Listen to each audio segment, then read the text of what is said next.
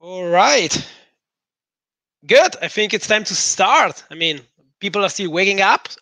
Some other people probably are almost done with lunchtime. So it's more like they're chilling out at home on their couch watching for us. So it's a pleasure for you to be here. So let me start by saying thank you. Thanks to the community. Thanks to everybody who participated in this. For us, this it's kind of experiment. So we started no hat like last year. So last year was already a big experiment. First time we went live with this event, and we had like roughly 400 people joining us in the conference room. So was super excited. This year it's again a big change. We made it live. So we hope that everything works fine. We never know, but we pray for the demo gods. So I would say thank to all of you. All right. So let me start by telling you a bit which are the ingredients of no hat. I'm not sure everybody of you know about no hat, so let me recap a bit what no hat is about. Let me start by saying that we came up with this idea last year, and the goal was to create an international conference in Italy. So we had a few sporadic events in Italy that were mainly, I would say, only for Italian, basically, very small.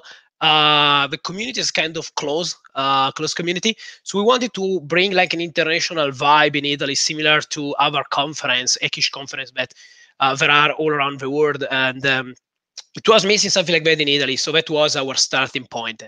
And the event we want to create was an event that was fact based. What does it mean? It means that what is present here is present on the ground truth. So we have we present real things. So it's not like a vendor talk with people saying, okay, I did this, I did that one, but we don't know what's going on. So it's really fact based, and as a consequence of that, it's driven by novelty, by research. So I'm not saying that all the content you see today is new, has never been presented before, but the final goal will be to give you something more of what you might have already experienced somewhere else. So it's a bit like if you go eating in a Michelin restaurant, you expect the dish to be something like something new, right? But you have not maybe eat somewhere else. That's why you go and you pay more to be like in a Michelin restaurant. As a consequence of all of this, we based our program on a fair selection process. So we have a call for paper, but also in the call for paper, we try to be as honest as possible. So we don't want to be those kinds of conference that invite always, the friends of the friends, or always, people they know, or even worse, people that come speaking because they pay for a slot, right? So that's very important for us. And also, as a result of this, our event is vendor neutral in the sense that we don't want to be influenced by sponsors. Of course, we have sponsors because all of this cost, but we don't want to have a vendor track. We don't want sponsor to be able to give a presentation. So we are not influenced by sponsor. And last but not least is our work is based on is a voluntary effort. What does it mean? It means that we are. The company itself is not driven by profit. So there is no company that operates such no hat, but it's organized by a no profit organization. So we are a group of few people. We do it just for fun. We do it in our spare time. That's why we run it over the weekend, and I think this gives a lot of value to what we do. And about the name, so many people might wonder why no hat. So what does it mean? I'm not going now into the long discussion about why no hat, because it would burn all my time. You may want to check my opening last year at 2019, but to give you just a small bite of what no hat is about, we really don't. I personally don't think, but other people agree with me. But there is no really much distinction nowadays between a white hat and the black hat. So what does it mean? It takes, for example, someone working for a governmental agency or a law enforcement agency, and you are paid to discover 0 days vulnerability and develop, for example, new exploits for those vulnerability. All right, you have actually a contract, right, with someone, actually with a state, for example. So you might think you are a white hat, right? Because you are legitimate by that contract. But is it really white what you're doing in, disclosing in the finding 0 days vulnerability and selling those vulnerability to the government? I'm not sure. And what instead of the other side here, suppose you have like a script kiddie that is an activist and fight against I don't know, for example, the illegal fishing of tuna in the Mediterranean Sea.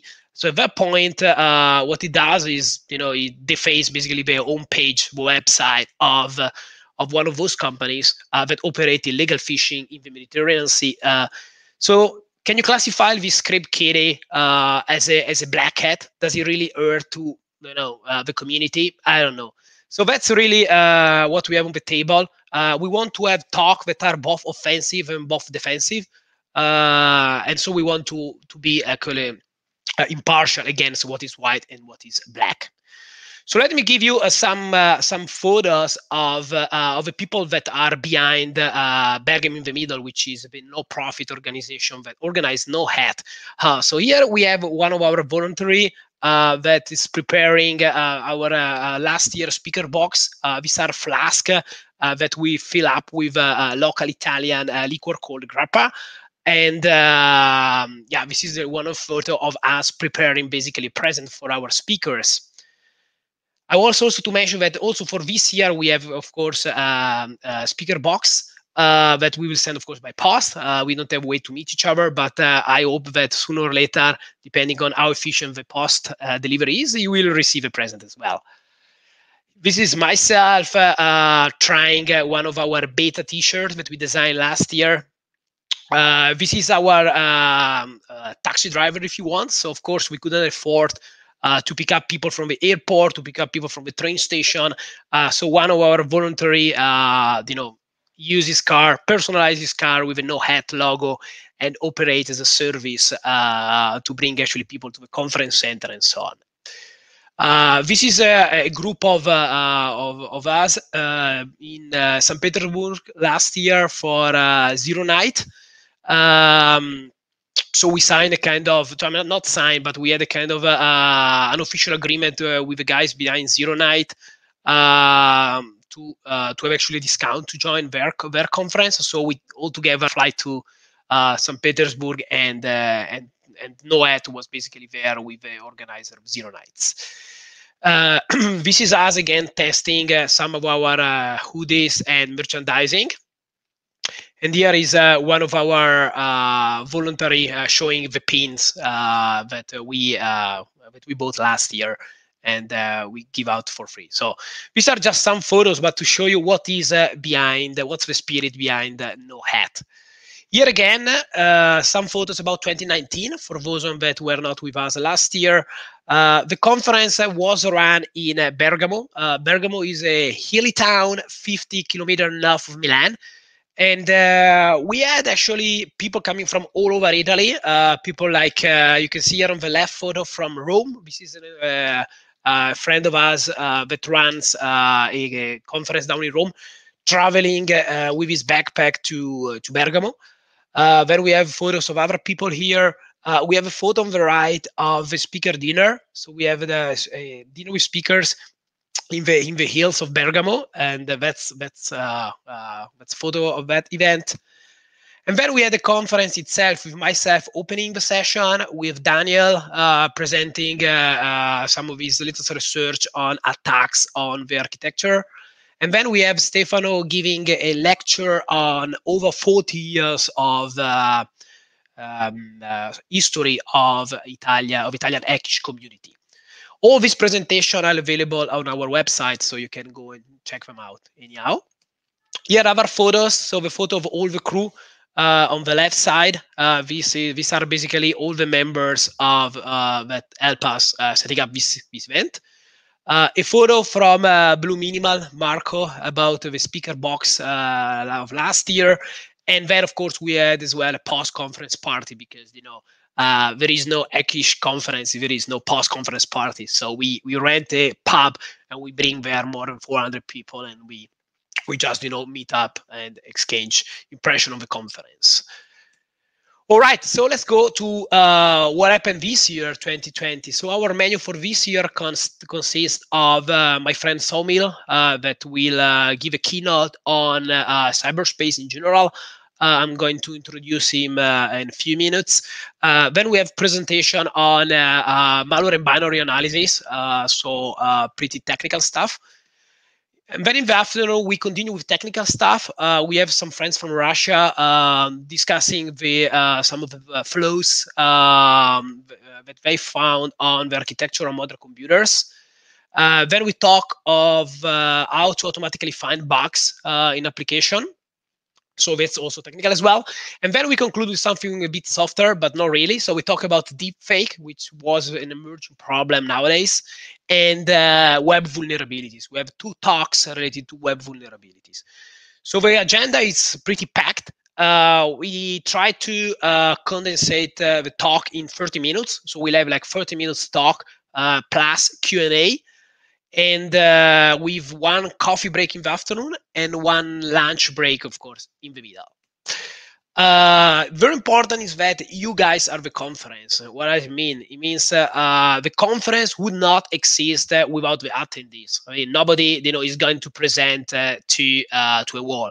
It makes, it's really funny to present in front of people. So you are listening to my presentation. You are attending the conference. You can actually interact with each other. You can interact with organizer. And most importantly, you can make questions to the speakers. So there is a Q&A endpoint, which is actually it's this QR code you see on the screen. You can take a photo, or the address noad.it/live. So there is a web app based on a Slido. It's very simple. You can make questions, you can interact. So there is a general page for general chatting. And then there are different pages, if you want, or different channels, 1 per presentation. And every time presenter is done, so for example, when Somil will be done with his presentation, you will have a new room called Somil that you can join to make questions. So this is how it works. It's very simple. Then again, I want to say that okay, we are a no-profit organization, so everything we do is based on donations. So we'll be very happy if you would like to donate, and by going to the registration address of the conference. And as a result of that, we'll be happy to send you either a T-shirt or a hoodie, depend what you want to buy, with a logo design by friends of us here in Bergamo. So yeah, very happy if you would like to get some of our merchandising. Again, here it's about job seeking. So we have a virtual bacheca, so a virtual job page where we list basically all the different job positions. Things like, do you want to be a reverse engineer? Do you be the next mobile researcher? Do you want to advance your career in penetration testing? Or are you into software development, right? So thanks to our different sponsors, we have this listing. So go and check out, the different job position if you are interested. Let me thanks as well, the speaker, to the sponsor, because again, this would not be possible without the support of the sponsor you see on the screen: Reply, Cyber, Confindustria, Insight, Accenture, Enforcer, Trend Micro, C-Web, VW, Defenses, Alpha Group, Ergon, and Security Pattern. Thanks to all of them for supporting our commitment into No-Hat. I want to thanks as well the community partner. So the people you have on screen here are friends friendship that we establish over the years. Because more people want to become our community partner. So it's not something that you pick up the phone, you ring Marco, you say, okay, I want to be a community partner. No, it doesn't work like that. So to give you an example, I don't know, talking about 8.8, which is one of the largest conference in South America. I had the chance to be one of their first presenter in 2011, so 9 years ago. And I heavily contributed to the development of such conference, starting from Chile down to different countries in South America. The same would be with Nalcon or Hardware.io. So I personally know the founder of these 2 conferences, and I'm still, one of the. I contribute as much as possible. For example, bringing something like capture of a signal, which is a radio-based SDR contest to these two conferences. So I don't want to go into detail all of this, but I know personally all these people around, so thanks to them. And yeah, I'm very happy to be part of this community, and I really think that what drives researchers most is the interest you put in what you do. All right, so that's all on my side. I want to take more of this.